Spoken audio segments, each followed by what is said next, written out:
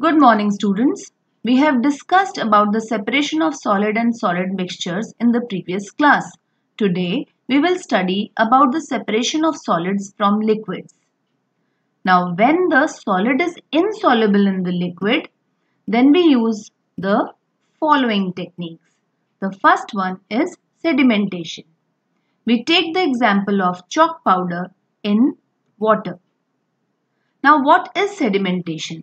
So, the settling down of the insoluble heavy solid particles in a solid liquid mixture at the bottom of the container is called sedimentation. The solid particles that settle down at the bottom of the container are called sediments. The clear liquid above the sediments is called supernatant liquid. You can see in this picture, the sediments are formed at the bottom and the clear liquid is above the sediments called supernatant liquid. Now, what is the technique of this kind of separation? How do we do it? Take the example of sand and water. We know that sand is insoluble in water. The mixture is allowed to stand undisturbed till the insoluble heavy solid particles settle down and they form two different layers. The sand settled at the bottom is referred to as sediments, and the clear water or the partially clear water present above the sediments is called supernatant liquid. The next step is decantation. When we slowly transfer the supernatant liquid into another beaker without disturbing the sediments, the process is called decantation. So, what is decantation? It is the process of pouring the clear supernatant liquid without disturbing the sediments. Now, I would like to add on one thing here. Sometimes the insoluble particles do not settle down easily at the bottom of the liquid. Then we add a small piece of alum to it. Do you know, children, what is alum? You must have seen this at home. Sometimes, our father or the male members at home, after shave, they use this transparent kind of thing, that is alum. So alum or potash alum, we can say, this speeds up the rate of sedimentation. What do we do? The suspended particles which remain scattered in the liquid become heavy with the help of alum dissolved in water. This speeds up the process of sedimentation.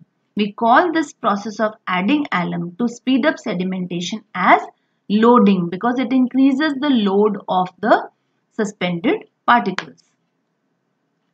Now, the next step or next process that we are going to discuss now is filtration.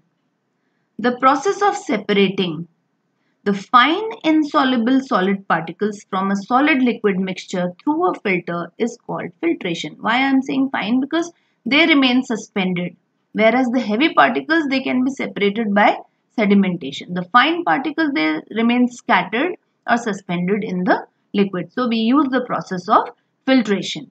The mixture is allowed to pass through a filter with pores that allow the liquid to pass through, but not the solid particles. The solid left on the filter is called the residue, and the clear liquid or filtered liquid that flows out through the filter is called the filtrate. We take the example of sawdust and water. Children, you know what is sawdust? When we cut the wood with the help of a saw, then this kind of dust is formed. We call it as sawdust.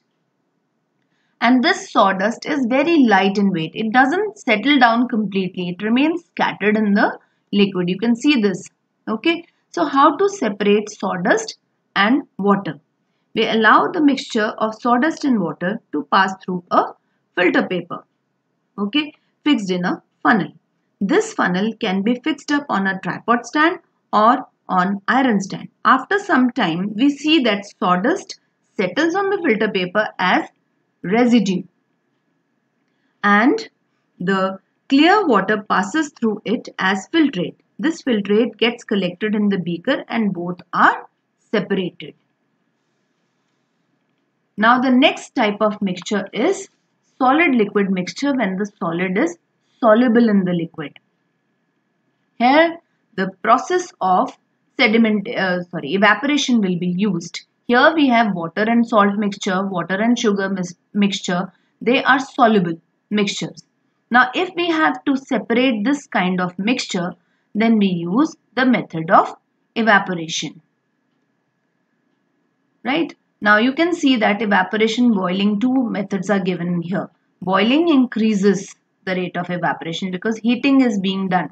Evaporation is only from the surface, but boiling is from the bulk. Okay. Now, what do we do in evaporation? Evaporation is a process of changing a liquid into its vapor state.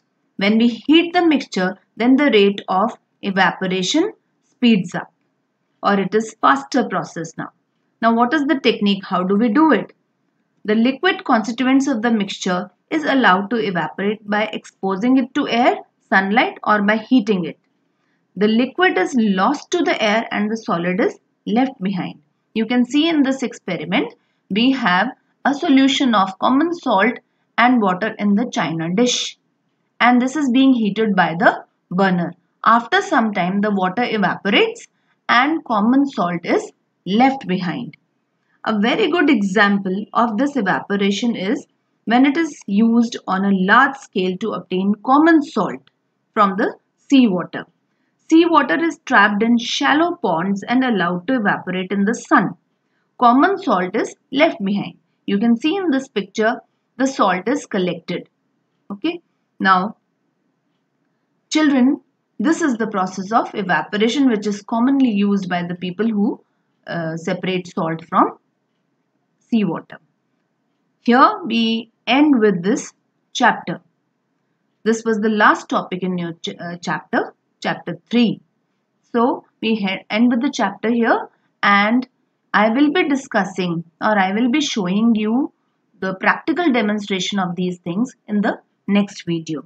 Till then, take good care of yourself, be safe and stay at home. Thank you, children.